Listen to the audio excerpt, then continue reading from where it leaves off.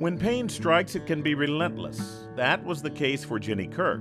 Already having had successful knee replacement surgery years earlier, she started experiencing arthritic pain again, but for her, the source was difficult to isolate.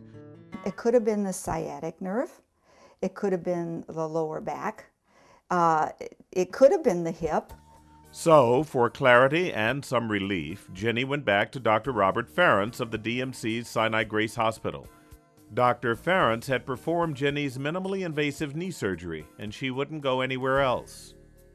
He took an x-ray and he said, oh my gosh, it's really deteriorated, really bad. What was it that had deteriorated? The hip.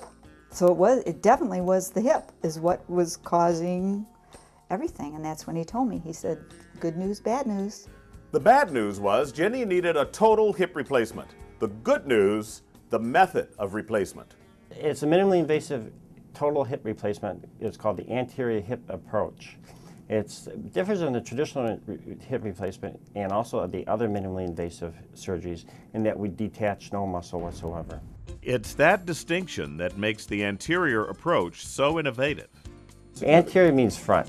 The majority of hip surgeons out there go through the side or the lateral approach or the back or the posterior approach.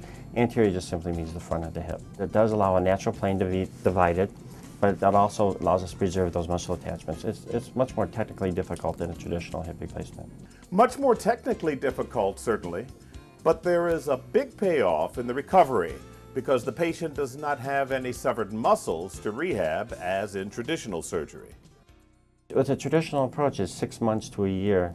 With the anterior hip approach, it's anywhere from 3 weeks to up to 3 months.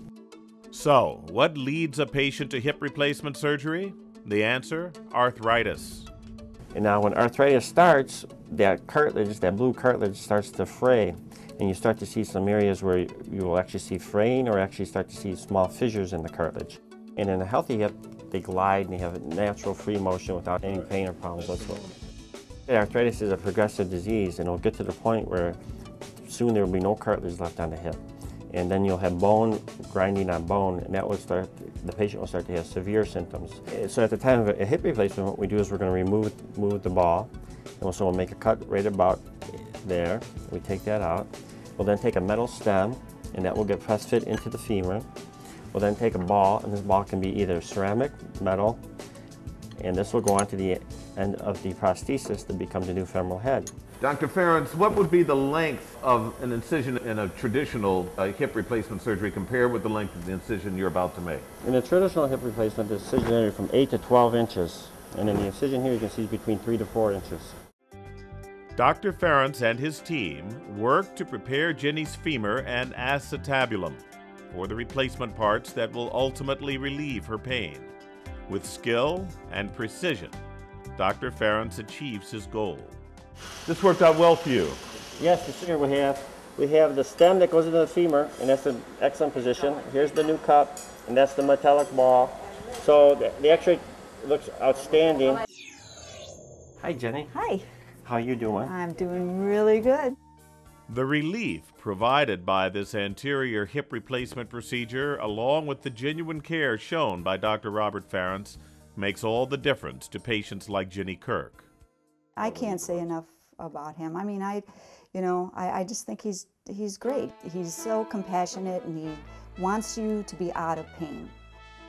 To find your way out of pain, visit us here at DMC.org.